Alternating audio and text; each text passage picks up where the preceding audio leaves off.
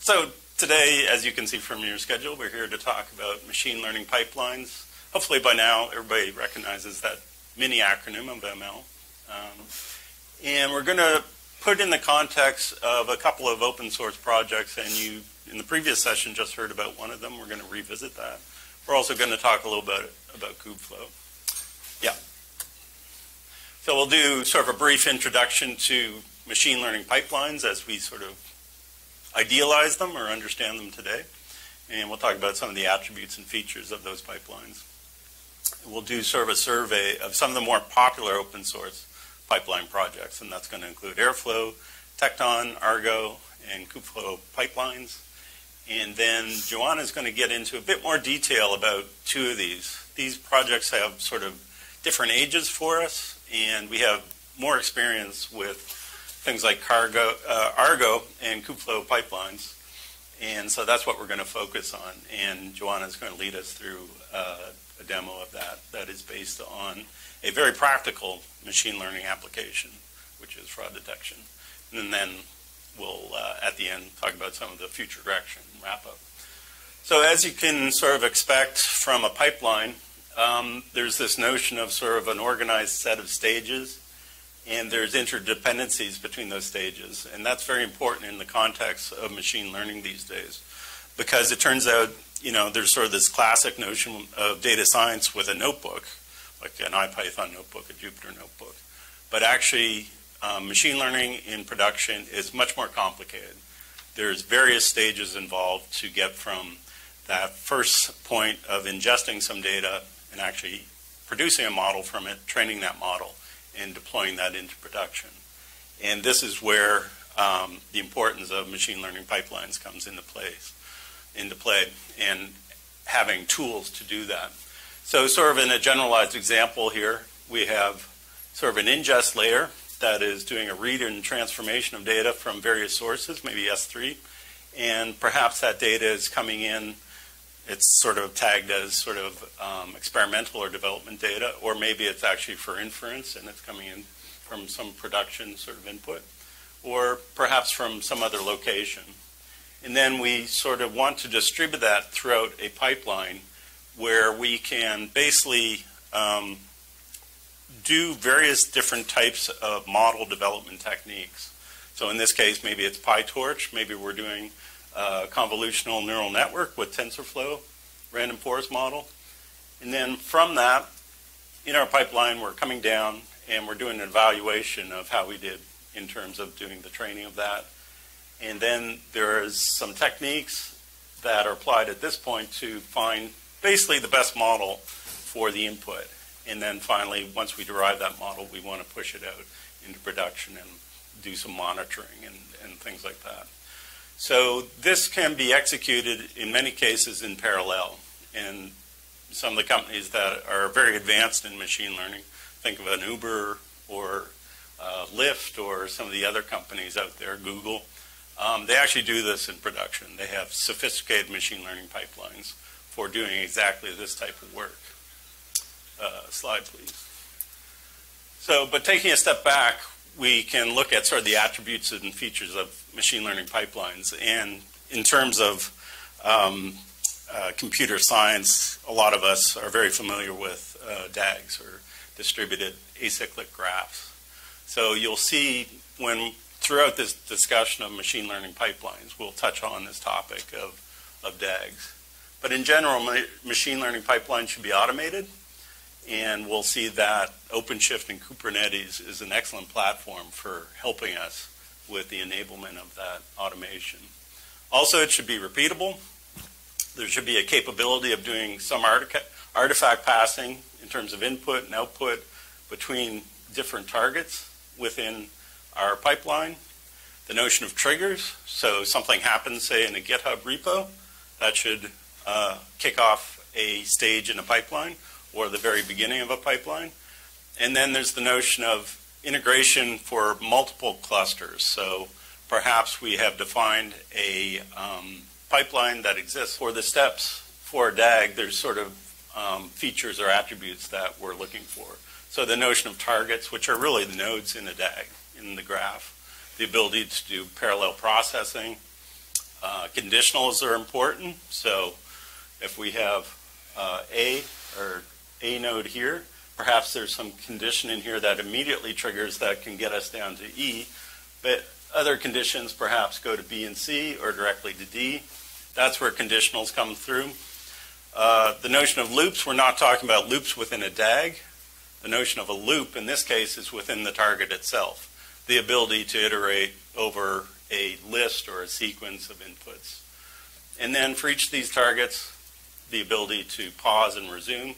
Also timeouts, so that in some case, if we have a pipeline and there's a stage that's taking too long, we want to kill that off, basically. Something's gone wrong. And perhaps kick it back and it follows another path down through the DAG. And then the notion of retries. So all these are the ideal capabilities that we want to see in a machine learning pipeline. Slide. So it turns out there's actually quite a few open source tools today that help us in this respect. And we're going to focus on a couple of these, not all these in detail, but Argo, Kubeflow pipelines, Apache Airflow, Pachyderm, Tekton, Jenkins X. These are all different open source toolkits that give us varying degrees of those capabilities that you saw previously. And we'll see that some of them are better suited to OpenShift and Kubernetes than others. Next slide, please. So it's important to touch on Airflow because it was one of the early open source workflow orchestrators or DAG orchestrators. But it is not Kubernetes native. It's a Python SDK, and it can basically make use of various different types of schedulers like Dask or Kubernetes or Mesos. But it's not dependent on Kubernetes. It's not inherently built around Kubernetes. So that's an Apache project. It's been around for a while. It's very popular out there. It was originally started at Airbnb and then contributed to Apache. It has the concept of operators, which is not to be confused with Kubernetes operators, which you'll probably hear throughout the weekend in various talks. So they have different types of operators for representing those single independent tasks in a workflow. So those are predefined in the SDK. So there's a Python operator for executing some segment of Python code or Bash or integration with GCP, Google Cloud Platform. Next slide. I'm surprising you because I threw this in the last minute. Juana and I were upstairs and we were sitting there and I was kind of like, well, we should put something in there. So this is a little snippet. This is incomplete, but it gives you an idea of what the SDK for Airflow looks like.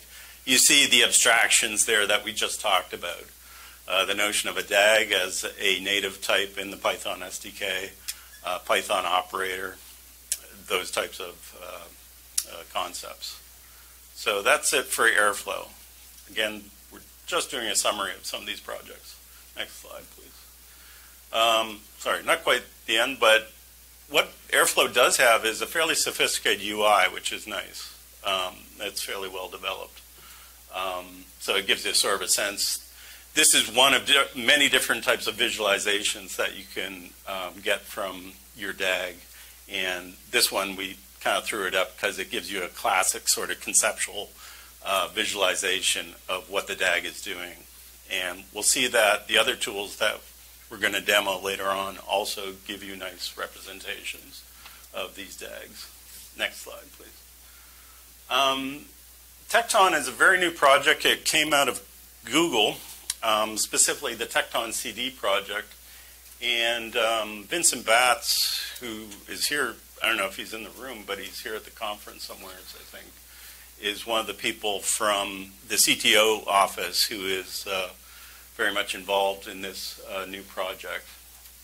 And the idea is to develop a new Kubernetes native CI/CD pipeline, specifically, designed for Kubernetes. And right now it's entirely based in GitHub. There's a couple of sub-projects that go along with it. There's a UI for it as well, CLI, and it has a sub-project for eventing. And so with Kubernetes and OpenShift, we're all familiar, we're always dealing with APIs. And in those APIs, there's representations of those resource objects from the API. They've done the same thing in Tekton. So in their API, there are Kubernetes definitions for things like a task, task run, pipeline resource, pipeline, pipeline run. So tasks are really sort of the atomic, almost atomic thing that executes your workflow. So those are run as pods defined by a task run resource object. Within a task, each container, now in a pod, as you know, you can have multiple containers. So the steps within a pod are represented by containers. Then there's a pipeline resource, which represents possible inputs and outputs for a given task. So it could be a Git ref, maybe a pull request that appears on a Git repo, a change to an image from an image registry, interaction or output to another cluster. We talked about that earlier, the ability to interact with multiple clusters. And currently, of course, it's a Google project. They always lead with their preferred infrastructure. So there's a storage output, and currently that is Google Cloud Storage. But this is a project that Red Hat has a fair amount of interest in. And we're going to talk about Kubeflow in a second, but they're also taking a certain amount of interest in this project as well. So again, a bunch of resource objects. Sort of the highest level resource object is the pipeline itself, and that's your definition of this ordered sequence of tasks. And so you have your inputs and outputs going from task to task. These are defined as the pipeline resource, and that defines your flow through the pipeline. And then a pipeline run represents an object that is the execution of a specific instance of that pipeline. Next slide, please. So if you were here for the previous talk, we talked about Open Data Hub. The important part of these machine pipelines is that they need to to be useful, they're part of some larger ecosystem. And in this case, the ecosystem that is of interest here is Red Hat's own Open Data Hub. Now that's an open source project that provides various capabilities. It's a meta project for the hybrid cloud. It is designed specifically to run very well on Kubernetes and most specifically on OpenShift itself. It has notebooks. It has integration with Spark operator for generating or spinning up Spark clusters, notebooks, TensorFlow notebooks, scikit-learn.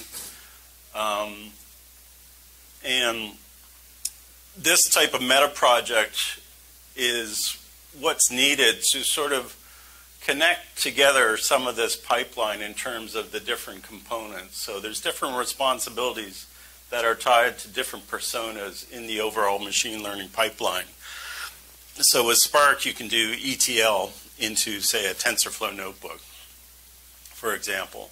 And then you can do serving of a model that once it's been developed in the notebook, and then you can do some monitoring or hyperparameter tuning of that model. So this is the direction that Open Data Hub is going, and one of the key sort of components we've identified for integration into Open Data Hub is a workflow manager, and currently the target is Argo.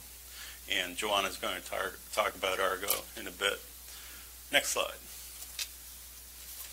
So a graphical representation of Open Data Hub. I've sort of called out Argo workflows in sort of this layer here that we associate with monitoring and orchestration. It's important to understand in the Open Data Hub that's available today, we have an Open Data Hub operator. You don't get all these things currently. This is sort of a reference architecture for a set of components that are designed to be integrated into a machine learning pipeline. So components like model lifecycle, we integrate with Selden. We have the AI library developed by Prasanth there. We have Jupyter Hub for spawning notebooks, Superset, and of course Spark for doing big data processing.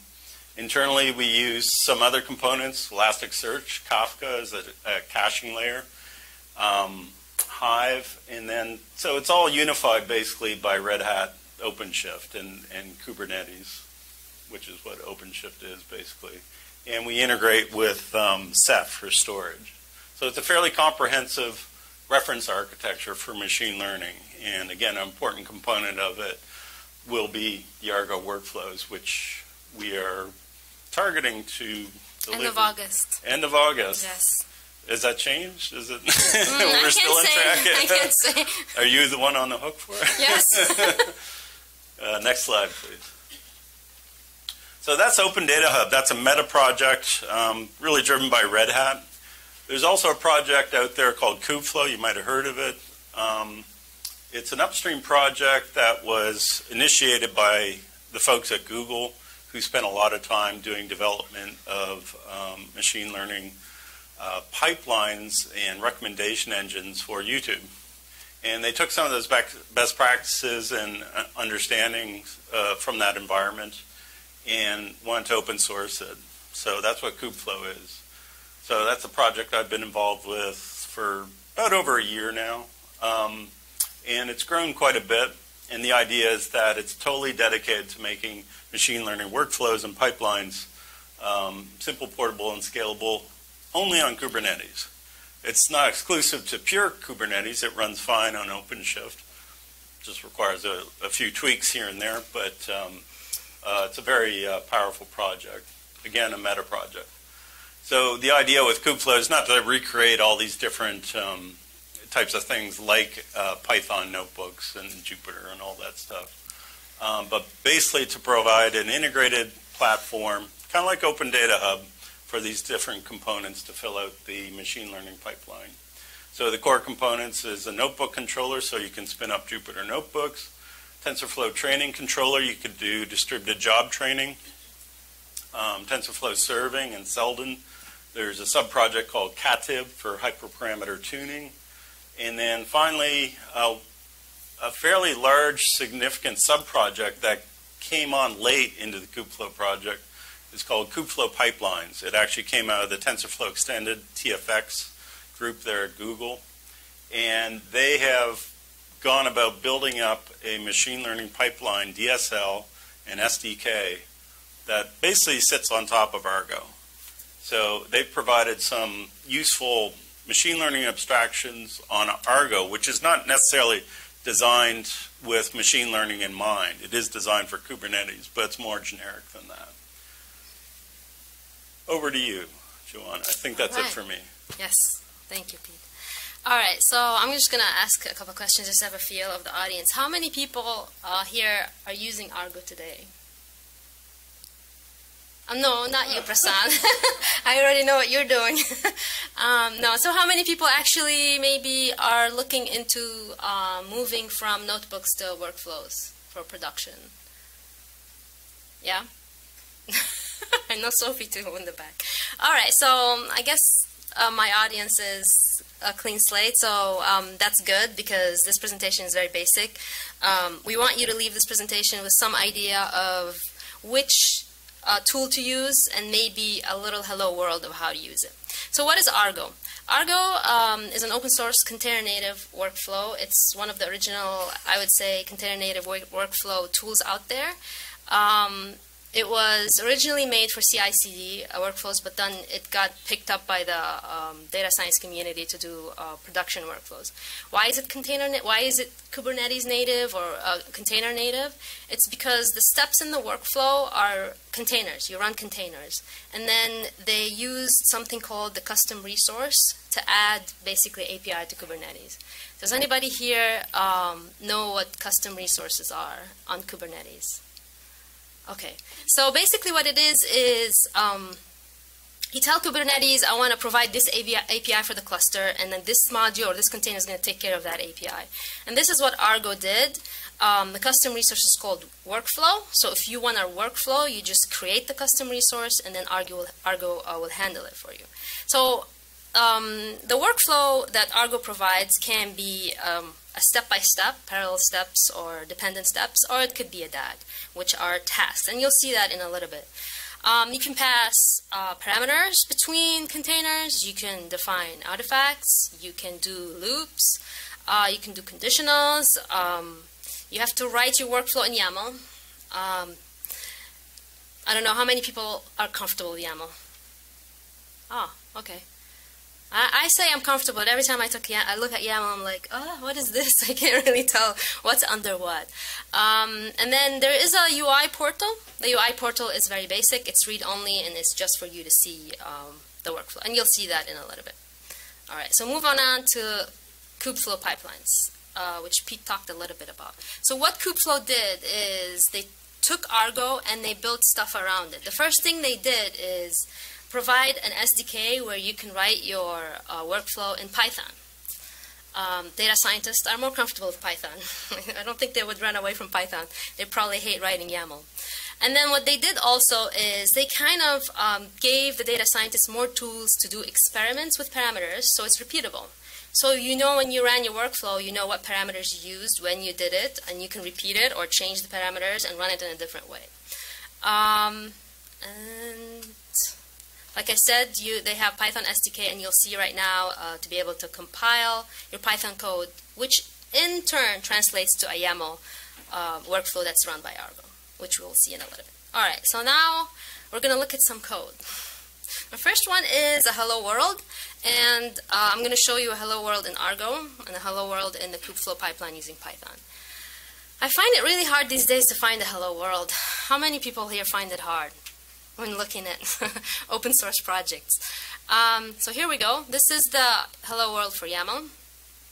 It's pretty straightforward.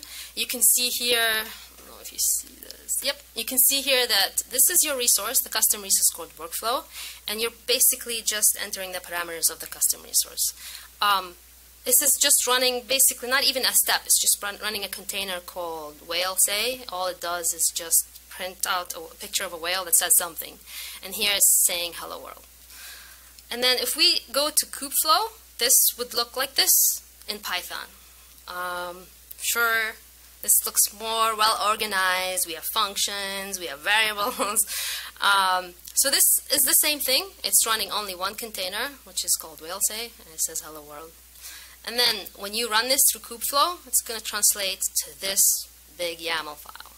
And you can see here that Kubeflow just added parameters, and that's the way you run different experiments and runs. And then it added at the bottom here some artifacts, and they are the metadata for your more information about the workflow that you ran. But it's basically the same thing. It's a container with some argument and some image. All right. Next, how do we run those? In Argo, all you need to do is install Argo on your Kubernetes or OpenShift. And then to submit or to run a workflow, you can either do OC or kubectl create -f and your YAML file, or Argo, they also have the little executable you can install on your computer, which will give you a little bit more visual, and you'll see that in a little bit. And then you run your workflow. And after you run your workflow, you can go to the UI and then just take a look at what your workflow did. We'll see that in a little bit. In Kubeflow, things change a little bit. For running Python, you have to set up a virtual Python environment, install the Kubeflow pipeline SDK, and compile your Python code into this tar.gz file. Then you go to the UI, you upload your tar.gz, which in turn translates to a YAML file that's run by Argo. So this is kind of like just giving you an idea of the difference between the two. I say if you're just starting out, you're comfortable with YAML, go with Argo. It's only 2 pods that run on a Kubernetes or OpenShift. If you already have Kubeflow or you really want the end-to-end and you're willing to give it time, to invest more time in it, go ahead and do Python. All right. So we're going to run these hello world in the demo in a little bit, but I just wanted to put context for a kind of more complicated workflow, which is based on our use case, a fraud detection use case. So we built this use case based on data that we downloaded from Kaggle. It was around 2,000 credit card transaction rows of some hidden features in the data, time and amount included in the data. The full-blown demo is on YouTube if you're interested to see it. And we got this data, and what we did is we created a notebook, and we analyzed the data in the notebook. We created a model called the Random Forest Classifier model. We used Spark to kind of grab the data from Ceph. And then we served it using Selden. After we served it, we also grabbed metrics from the model, and we used Prometheus to grab the metrics and show it on Grafana. All this is nice and handy and everything, but it's not really repeatable. We have the Jupyter notebook. What if the data changes, or we want to change the model? So we're moving into creating this workflow, and this is the workflow that you'll see next. It's kind of a shell of a workflow that we want to do. We're not there yet. Maybe next year in the next DevConf we'll have it completed. But this is what it looks like.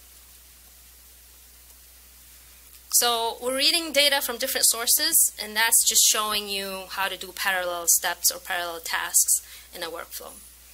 And then after this is done, we have transforming the data task, which is another task that depends on those two to be done. It won't run until the two are run already. And then in transform data, this is going to decide, after we've done the data transformation, it's going to decide based on a condition whether it's going to do hyperparameter tuning or not. And you'll see that in the demo in a little bit.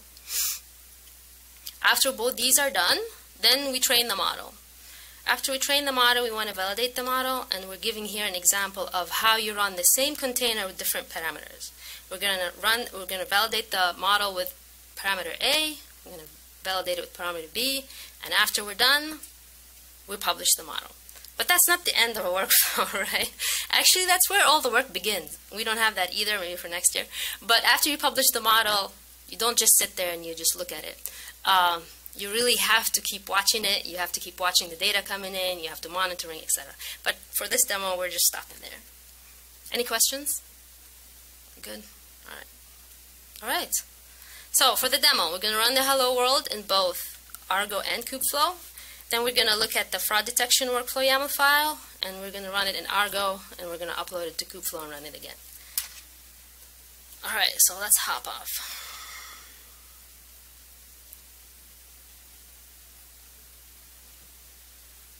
Of course, I got logged out.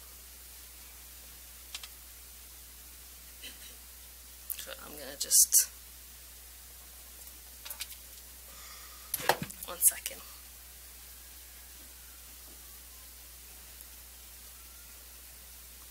So I'm just trying to get the password,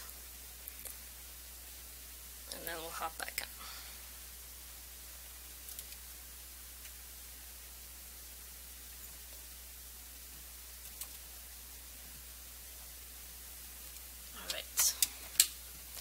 All right, so this is our cluster, and we are... Yep.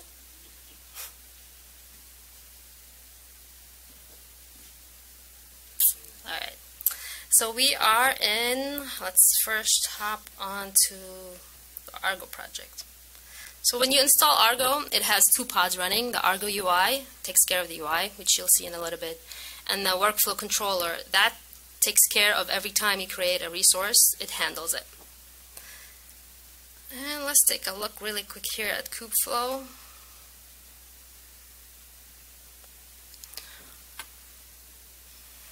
I'm just going to see if I should make it bigger. In the back row, see this? Yes, no, no one's looked, no?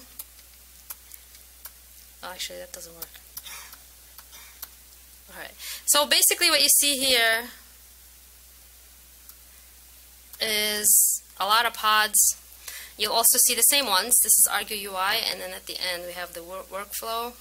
But there's a lot of pods running, so if you want to install Kubeflow, it's a lot of dedication to make sure they're running and everything. But it's an end-to-end, so it has a lot of tools for you to use. So that's the other workflow container. Alright, so let's hop off and look at the Hello World YAML.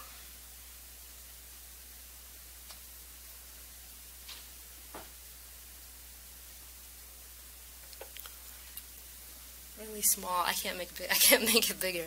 All right, so basically it's the same thing I showed you. It's just one container that runs, and then all that container says is hello world. So we're going to hop off and we're going to run that container. We're on that workflow.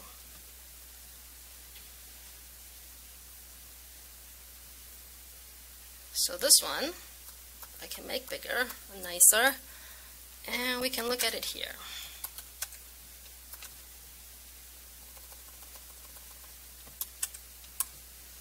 Alright, is that better? A little bit? Still looking at code. So this is how it looks. And we're going to run it.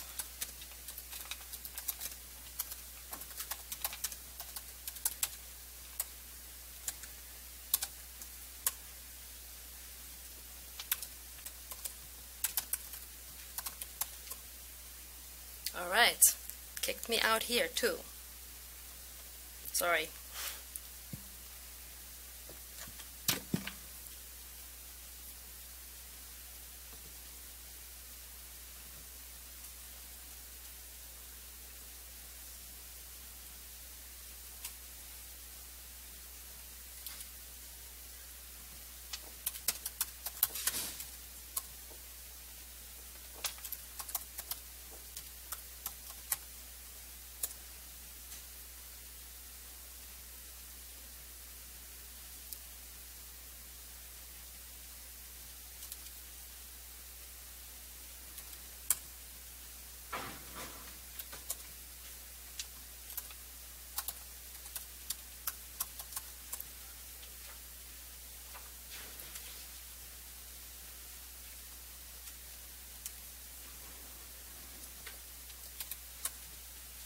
Alright, sorry again, got kicked out of the cluster.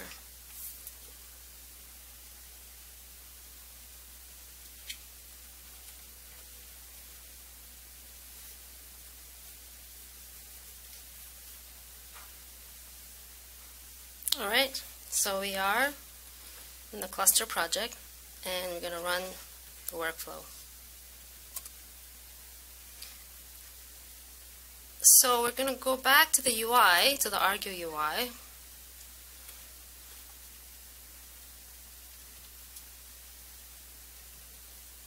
And you're going to see a hello world. And then you can click on it, it will tell you one pod was running and some parameters about the pod. And if you look at the logs, it will show you what logs it spit out, which is basically hello world with a whale. So we're going to do another thing, is we are going to run this in Kubeflow. And the way we do it in Kubeflow is a bit different. So you'll see here, this is my Python environment that's running. And I am going to compile my hello world volume.py. So this is the command we run.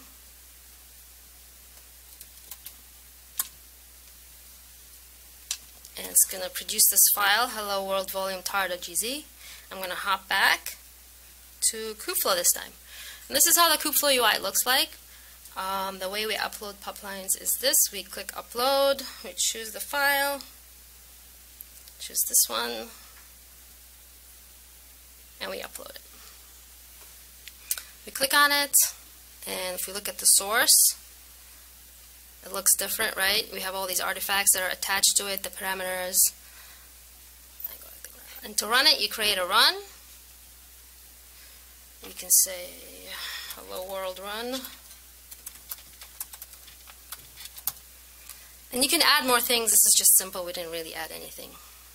And we hit start. And we can watch it.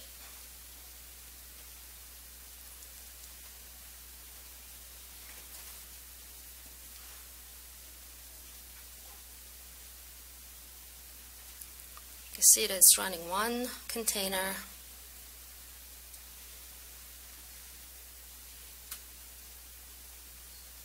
Alright. So if you look at the logs, it did run it, and there's an error. And that error is not a surprise error. We already know that it's an error. There's an issue with running, and this is the issue. If anybody's interested to know what it is, but it's basically what it is. It's OpenShift 4.1 that we're using does not use Docker, and the Kubeflow pipeline is still relying on Docker for moving parameters back and forth. But it's an open issue that we're still working on. Alright, so let's move on here to the last workflow we have, which is a little bit more complicated, and I am going to open it from the terminal, so it looks a little better. So this is the fraud detection workflow that we talked about earlier. It's a little better. Back row, yeah? Okay, good. Alright, so again, all these containers that we have are just shell containers. Right now, we're just building the workflow. So we have a container called Echo. This is an example for you to know, to see how we can pass keys and access to an S3 storage to the container, right? So we have a secret here inside the namespace. That secret stores these two credentials, which is access key and key ID. And we pick them up, including the S3 endpoint for the bucket where we are, or object store, and we just pass them to the container. Another template that we're using is whalesay, which I showed in the hello world, and all it does is just draw a whale that says something. The next one is an interesting one. It's a container. What it does is mounts a volume and writes in a file in that volume whether to run the next step or not. And here you'll see echo false, meaning don't run the next step. And that's the conditional loop example that we're going to go through. All right, and then let's look at the DAG. So the first two tasks that we showed, they run in parallel, and they're just grabbing data. So they use Echo, because Echo has the credentials for these S3 buckets. And then we transform the data, and once we're transforming the data, what we do is we decide whether we want to do hypertuning or not, because hypertuning task is relying on this. If this is false, it won't run. If it's true, it will run. And we'll show you this in a little bit. I'll toggle between them and you'll see. And then the last one, just a training model, and then validate model, and then the train model, that's another example of a for loop. It's one container that's running twice, each time with a different parameter that's passed in. Hello world, goodbye world. Very intuitive. All right, and then at the end we publish the model. So let's run this in Argo.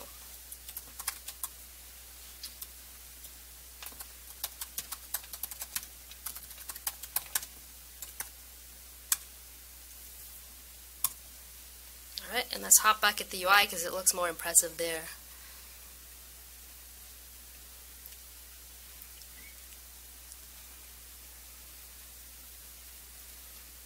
So transform data right now was false, meaning hyperparameter tuning is not going to run. So read, AWS and Ceph ran in parallel. Once they're done, transform data was dependent on them, and then it ran when they're both done. Hyperparameter grayed out because it says here it's false. And then next we train the model, validate the model, which runs twice with different variables. Hello world, goodbye world.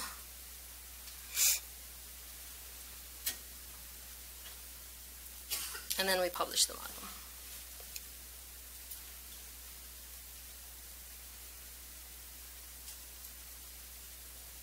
All right, so this is one iteration. We're going to do it again with false just to see it not running, just for fun.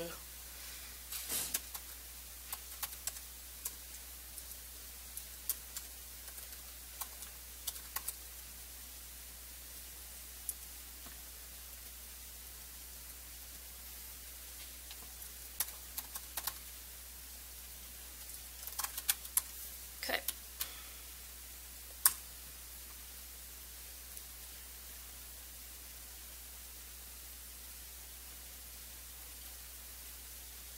Any questions while this is running? Nope.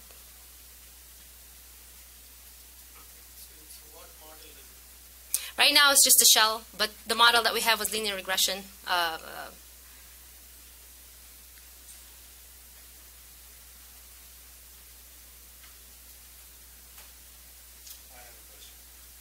Yeah. It seems that the only benefit over Argo from Kubeflow is that you can write your pipelines in Python. No, there's more. So you can run experiments, attach parameters to experiments. So the experiment is multiple runs with multiple parameters, and you can. It keeps a history of what you ran and which parameters you used, so you can keep track of it. Kubeflow does. I think there's more complexity in Kubeflow pipelines, right, in terms of, because you can put together as a zip file. There's probably different types of components that could be, or artifacts within the zip file, right? No, they all have to translate to Argo. So if Argo doesn't support it, you can't do it. Yeah. So whatever artifacts Argo supports populates up to Kubeflow. All right, so what we're going to do right now, so it runs. You saw this because we told it to run. So what we do right now is, just again for fun, we're going to go to Kubeflow and we're going to run the same pipeline. So we do pipelines, upload a pipeline, choose a file, and this time we're going to choose the fraud detection one. And as you can see here, I can do YAML with Kubeflow too, but I won't get the parameter and the metrics that's associated with it. The Kubeflow does. And we go in here. So right now it's just showing you the name of the containers. It's not showing you the name of the steps. And I say create run. Let's just do fraud run. So here you see the run parameters. This is where you can actually specify parameters and change them depending on what you want to test and what you want to do in your run. Let's start.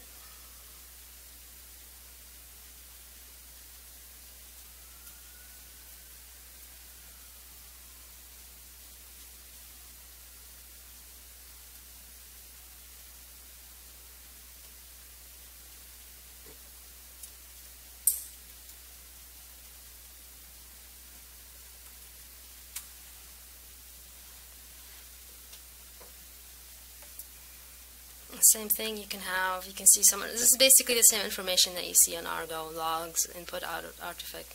This is just printing.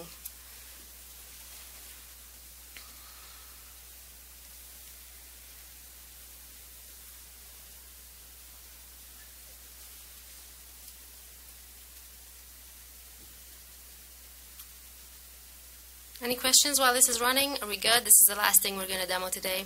We just have one more slide.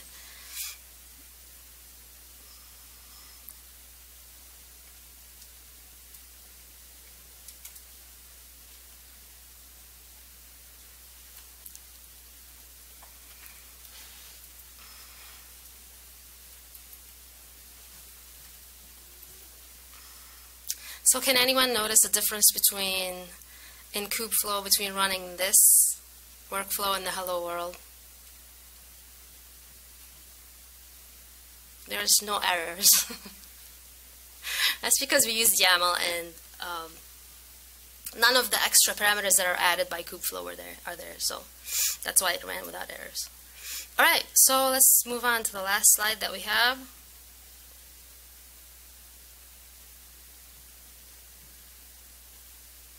All right, so what are the future challenges or things to think about with regards to workflow? I think automation from perspective of moving from a notebook to a workflow.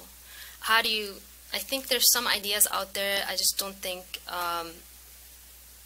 it's well thought of or well developed, but a lot of data scientists start with a notebook, and how do we translate that or transform that into a production workflow?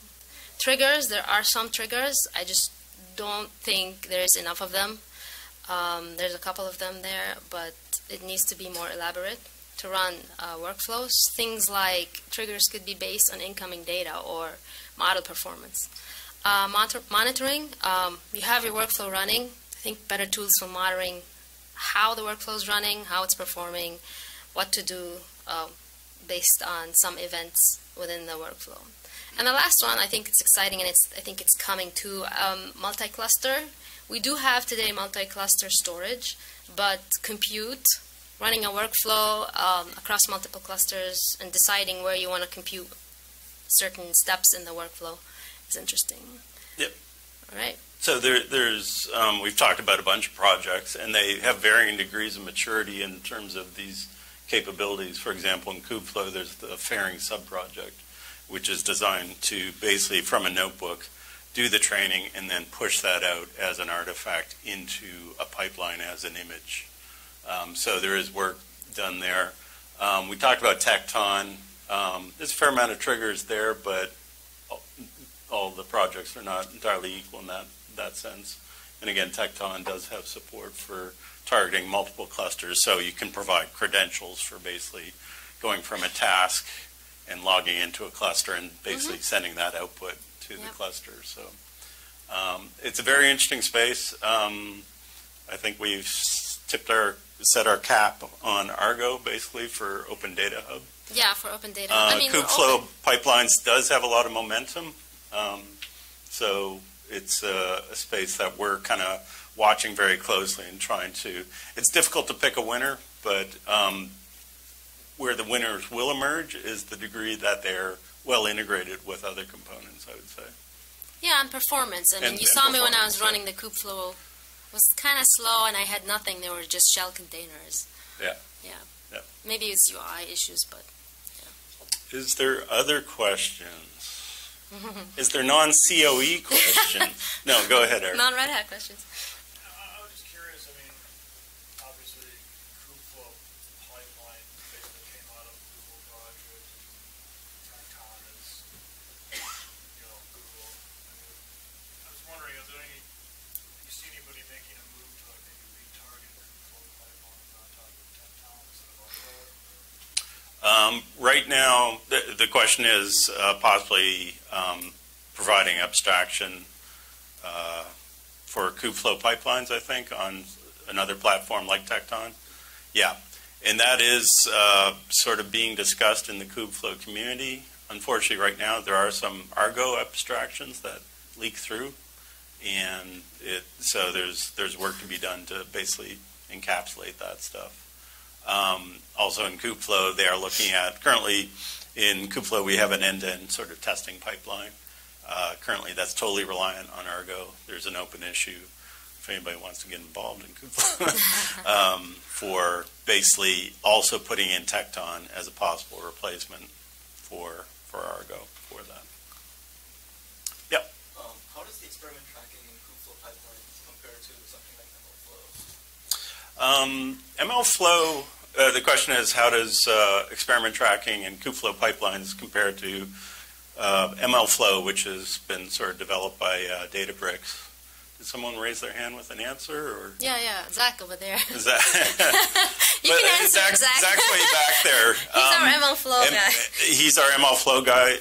MLflow is, right out of the gate, very sophisticated in terms of UI and the various capabilities from a user experience.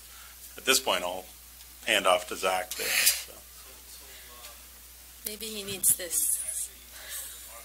Can you stand up, Zach, and use your outer voice? Yeah. So MLflow you can integrate with Argo, just like how Juana was showing you. The thing is with MLflow, it does have some APIs where you can do a search on all the hyperparameters that were used and find the best one. You can give it a query, and I'll show you more in-depth example. I have like a whole 30-minute talk on it, but you can do the same thing. So it's basically like, how do you want to cut an apple? It's the same result. You can either use different tools, but they all get to the same result, right? That's a good point. When is your talk? Is that tomorrow? Right after this. Oh, right after this. Perfect. But I feel like, I think part of this is it's a whole workflow that you're setting parameters versus maybe one model or one within MLflow. This is an end-to-end workflow from the beginning of getting all the data all the way to publishing, which is not covered by MLflow. So I would think of it as an end-to-end. Also, kind of a follow-up on that. Where does cat come in this? Currently in Kubeflow, there's no sort of inherent integration between Katib and Kubeflow pipelines. There's a lot of discussion about how that might look like. Katib currently uses ModelDB for experiment parameter tracking and as part of the hyperparameter tuning. So it's an area where they're trying to figure out, okay, how these two things sort of fit together. Currently, they're fairly separate. So down the road, hopefully, there'll be better integration for that. Yep. Okay. Anything else? We're good? All right. Thank you, everybody. Thank you.